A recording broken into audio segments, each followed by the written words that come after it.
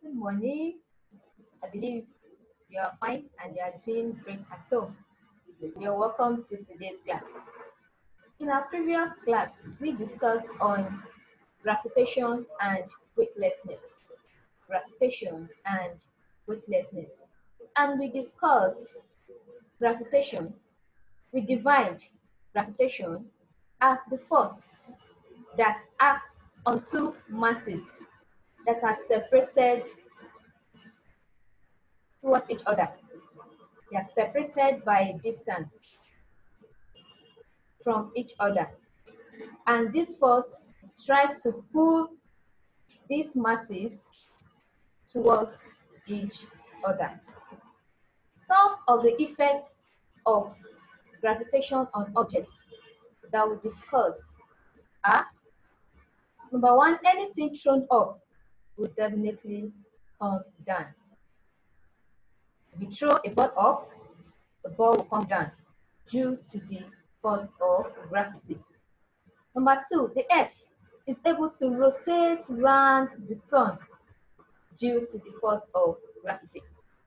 The bucket is able to hold water due to the force of gravity as well. And also, the human being, we are able to stand erect and walk on the ground due to the force of gravity. We also discussed weightlessness, and we defined weightlessness as a condition of having no weight. A condition of having no weight is an imaginary feeling of having no weight. We discussed about the astronauts that travels in the space. When they travel in the space, they experience weightlessness. When the space vehicle move in a circular motion, at that point, they experience weightlessness. For today's class, we will be discussing the Earth in space. The Earth in space. From our knowledge of space travel, the astronauts, they were able to discover the 9 planets. And one of the 9 planets is the Earth. The Earth. That is what we'll be discussing in our lesson for today. The Earth in space. The Earth in space. Now, let's see our learning objectives. At the end of the lesson, the students should be able to, number one, define Earth. Number two, explain the structure of the Earth. Number three, describe the solar system. Number four, discuss the seasons of the Earth, of the year. Discuss the seasons of the year. And number five, enumerate the seasons in Nigeria. Now, let's discuss the Earth. As I've said earlier, the Earth is one of the 9 planets discovered by the astronauts. The Earth is a planet on which man and other living things lives naturally. Where life can be found is the Earth. Where man, plants, and other living things such as the microorganisms, where they live is the Earth. And the Earth revolves around the sun. The astronauts, they were able to take the pictures of the Earth during space travel from the spacecraft, and they confirmed that the Earth is like a ball. The shape of the Earth is like a ball, and the model that is being invented is called the globe. It is this globe that the scientists use to study the position and the places on the Earth. Now let me show you the picture of the globe. This is how the Earth globe looks like, which contains the 7 continents. So this is the Earth globe. With this globe, we can study the map of various places on the Earth. I believe you are following me. Good. Now let's move to the structure of the Earth. The structure of the Earth. The Earth is composed of the atmosphere, the lithosphere, the hydrosphere, and the biosphere. Now, the atmosphere is a layer that gases can be found on the Earth. Layer that comprises of gases such as the carbon dioxide, carbon monoxide, sulfur, hydrogen gas, and so on. So the atmosphere is the layer where gases can be found on the Earth, the layer of the Earth where gases can be found. We also have the lithosphere. The lithosphere is a solid layer of the Earth, a solid part of the Earth that is made up of rock materials, where rock can be found on the Earth. It's called the lithosphere. We have the hydrosphere. From the word hydro, hydro means water. So a hydrosphere is the layer of water on the Earth, or water surrounding the Earth. Also, we have the biosphere. The biosphere is the layer of the Earth where life exists, where living things can be found, where plants, animals, and microorganisms can live. That is the biosphere. So these are the composition of the structure of the Earth: the atmosphere, the lithosphere, the hydrosphere, and the biosphere. Good. Now let's move to the solar system. The solar system. From the word solar, meaning sun. So the solar system consists of the sun and all the heavenly bodies, all other bodies that can be found in the space in the solar system. And these bodies, they move around the sun. So all the 9 planets, they rotate around the sun. The Mercury is the planet that is closest to the sun, while the Pluto is the planet that is most far away from the sun. Now let's see the planets. The planets that make up the solar system in order of their distances from the sun, in order of their distances away from the sun are: number 1, Mercury, followed by Venus, number 3, Earth, Mars, Jupiter, Saturn, Uranus, Neptune, and we have the Pluto.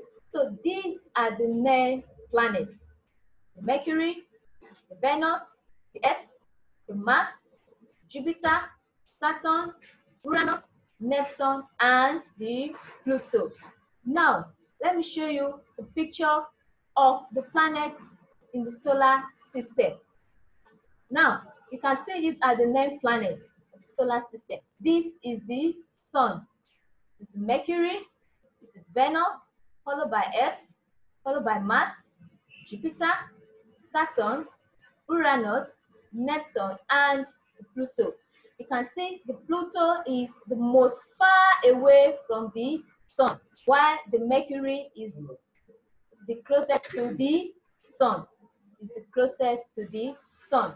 Now, let's move on. Let's see the other bodies of the solar system. So apart from the 9 planets, we also have other bodies that are found in the solar system. The comets. We have the comets, the astronauts, and the meteors. Now, the comets, they are rock-like materials in lump. That is, lump is a mass, and irregular mass substance. These comets, they vaporize easily and move around the sun. They vaporize easily and they move around the sun. They are rock-like materials. We have the asteroids. The asteroids, they are between the Mars and Jupiter, and they are believed to come from the remains of shattered planets. Shattered planets. The astronauts, they are believed to come from the remains of shattered planets. Planets that are extinct, planets that are shattered, that are pulled apart.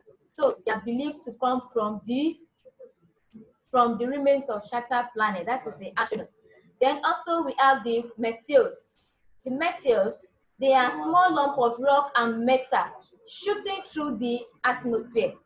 They are small lumps of rock and metal shooting through the atmosphere. They are called the shooting stars.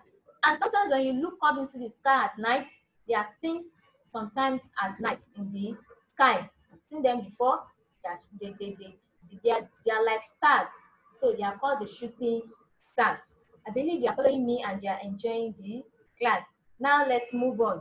let's see the seasons of the year.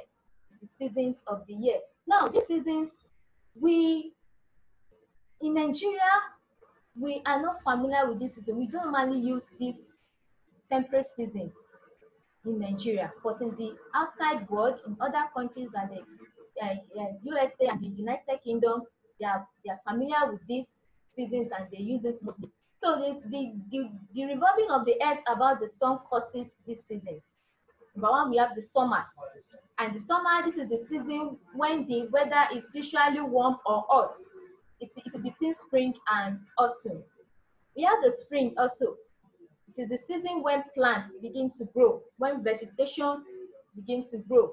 And this season is between winter and summer. We have the winter. It is the coldest season of the year, just like the Harmattan season in Nigeria. So it is the coldest season of the year, and it is between autumn and spring. We have the autumn. This is the season between the summer and the winter, when leaves changes their color, when leaves fall. That's why it is called the autumn of the fall of fall. Autumn of fall. When leaves fall from deciduous trees. So these are the four main seasons of the year: the summer, the spring, the winter, and the autumn. Now let's go home. Let's see the seasons in Nigeria. We have the long rainy season, and this is from March to the end of July, with a peak period in June. That's when we have the long rainy season. As at now in June here now, we have seen that rain is coming continuously. It is raining continuously these days. So this is the long rainy season from March to the end of July. A peak in June. Then we have the short dry season. This is experienced in August, about 3 to 4 weeks. So in August, we experience the short dry season in Nigeria. We also have the short rainy season, and this is a brief period that follows the August break. So this brief period follows the August break, and it's from early September to mid-October. This is when we experience the short rainy season. And finally, we have the long dry season in Nigeria, and this period starts from late October and lasts to early March. Late October and lasts to early March. That is when we experience the long dry season in Nigeria. So these are the seasons in Nigeria: the long rainy season, the short dry season, the short rainy season, and the long dry season. With this, we've come to the end of the class. We've discussed seasons of the year. We've discussed the spring, the summer, the autumn, and also we've discussed the seasons in Nigeria: the long rainy season, short rainy season, the short dry season, and the long dry season. We discussed the 9 planets of the solar system. We also discussed the solar system itself, the structure of the earth, the composition of the structure of the earth, the atmosphere, the lithosphere, the hydrosphere, and the biosphere. With this, we've come to the end of the class. Please ensure that you read from the uploaded notes and on the school website, and from your textbook. You see a comprehensive notes on the school website, and from the recommended textbook for you. Thank you, and please ensure that you do all your assignments. Read your notes, please. You can see the notes is becoming much. So ensure that you start reading. Please ensure you read your notes and do all your assignments. See you in the next class, and please continue to stay safe. Bye.